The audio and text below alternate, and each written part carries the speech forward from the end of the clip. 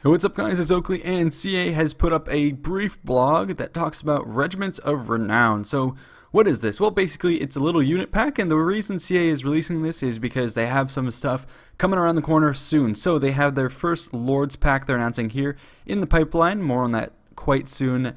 TM, spoilers. It's somewhat grim. So we'll see what that ends up being. And they say that's going to be accompanied with a new chunk of free LC. So the Lords pack, they say, is going to be bundled into the first Lords pack. It's going to come with 18 units of Renown, 9 for each of the core playable races, and 9 for another race here. Not really announcing what that is, but presumably the non-core race, maybe Bretonia or something, we're not quite sure. Anyways, what are these units of Renown? Well, they say they are elite mercenary variants of existing units, so they've got relevantly named squads or other things from the lore and the tabletop. They do say that, this is something that's going to be continuing on in the future. For this installment, it's not necessarily tied to any forthcoming DLC. It's more meant as a flavorful expansion and incentive to get the Lords pack, and that's all pretty cool. And they did say here that they will be paying attention to feedback.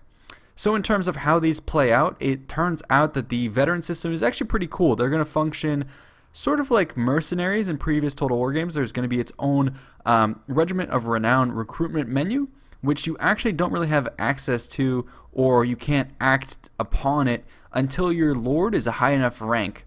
So you have to be a certain rank in order to recruit or gain access to these units of Renown. I think that's really cool. Having the mercenary pool come back is awesome, but having it not be spam and having it be more tied to your Lords is actually going to be a really cool way to obviously give incentive to getting these actual characters, to making, tying the leveling up of your Lord to the addition of extra new units. It's almost like followers that you could have. So I think that's overall pretty cool, and it's also interesting in that it's a different development of how the mod teams have been implementing units like this before, where yes, they can introduce new units, but when you do that, you get huge stacks of spammed elite units and enhanced units. So this is a better mechanic that limits the spam potential of these unique characters. So they talk a little bit more about it. So right out of the box, these are better than their regular equivalents. They have enhanced combat stats, increased initial experience levels, and they are going to be available in custom and multiplayer. In multiplayer, they're going to have a price, a lifted price. On the battlefield, they're going to look relatively similar to their basic variants, but they're going to be recolored, textured. They may have new sizes and different weapons. In addition, the regiments are also going to be given special abilities, which is, I think, again, something that's very important in order to not just make this a reskin pack. I think it's very important for them to add actual mechanical differences for them. This will make them stand out. Perhaps you'll have something like suppressive fire for gunners, fire by rank, maybe some really cool stuff.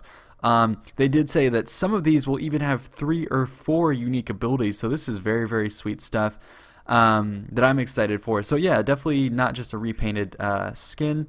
What's also cool about this is all the stuff that they're adding in terms of even free LC, DLC, and all that. It kind of adds more to the game, and all of these additions are open to modding. So I'm very interested to see what the modding team is going to be able to do with the Units of Renown recruitment system interface, not only in terms of just making it what the Units of Renown are supposed to be, but people presumably could use it as a platform to create Total War Warhammer's own mercenary recruitment system, remove the unit cap and start doing interesting stuff with that.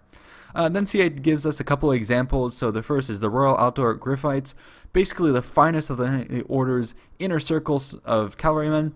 So basically these are just going to be snow leopard colored and blue tinged armor bearing variants of the Demigriff Knights. And they're going to have more abilities, more combat stats, all kinds of cool stuff. The image here does seem to show that they look pretty freaking badass. I'm actually really excited to see if they come out with anything for the greenskins. Just bigger, badder orcs would be really great to see. Some specific, more immortal variants, maybe even giant variants, a giant with a name. There's all kinds of really cool stuff, and I love how this is going to add much more variety.